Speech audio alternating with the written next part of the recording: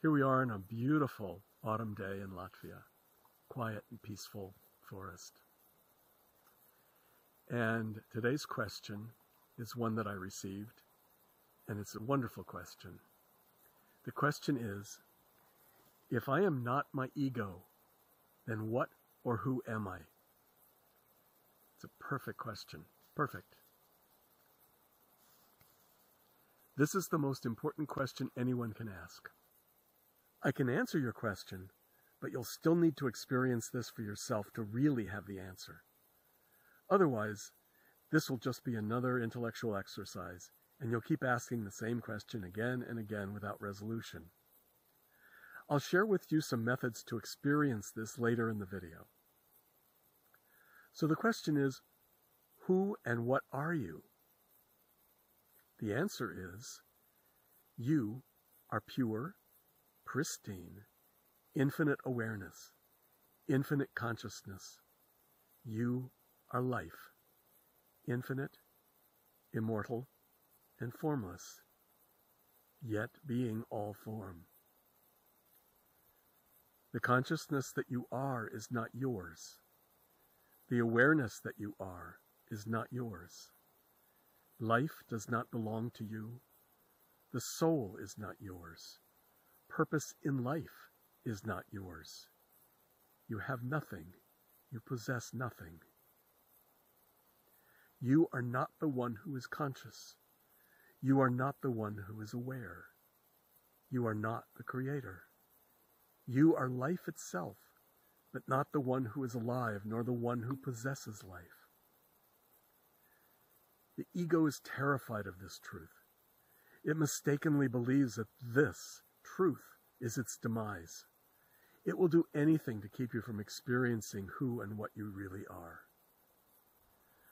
Right now it seems absolutely real that you are a physical human being and that you are separate, unique, and have your own personality, thoughts, emotions, possessions, history, and life.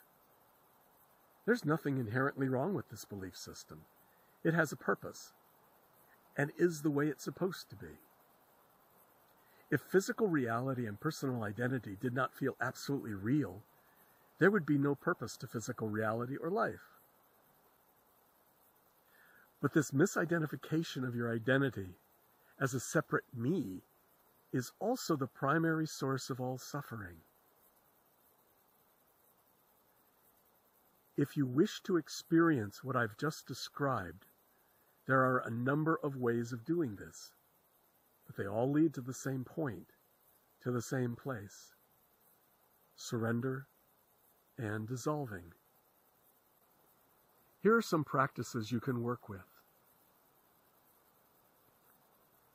Meditation is a very helpful tool for experiencing the true self. Meditations that guide you into stillness are most helpful, because experiencing the true self requires absolute stillness, quiet, and thoughtlessness, being without thought. Experiencing the true self requires surrender of everything you think you are, as well as all control, desires, possessions, intellectual understandings, knowledge, history, and beliefs. Meditation, mindfulness, and contemplation are very helpful in experiencing surrender. I guess I would say they're essential. Experiencing the true self also requires dissolving your body, mind, and separate identity into everything around you, the infinite sea of consciousness, emptiness, until there is absolutely nothing left of you, like a drop of water dissolving into the ocean, so that it's no longer a drop, but the ocean itself.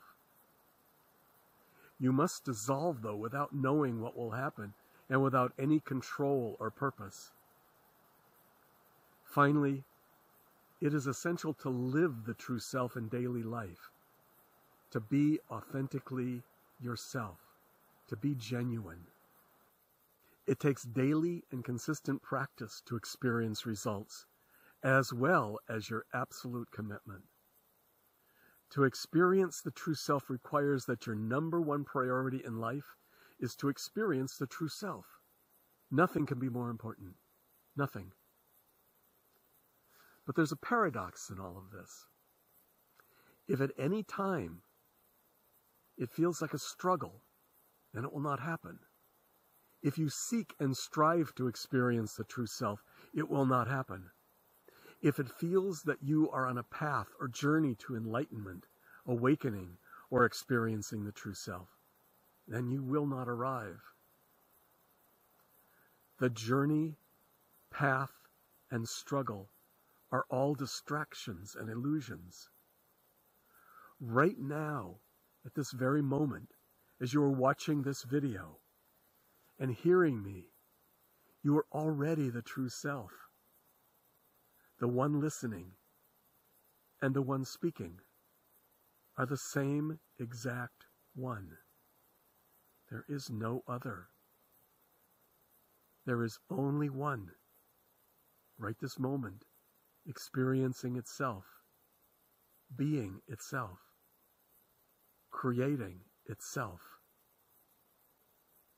I've outlined how to do this in articles, practices, meditations, and videos at www.lifesanswers.org.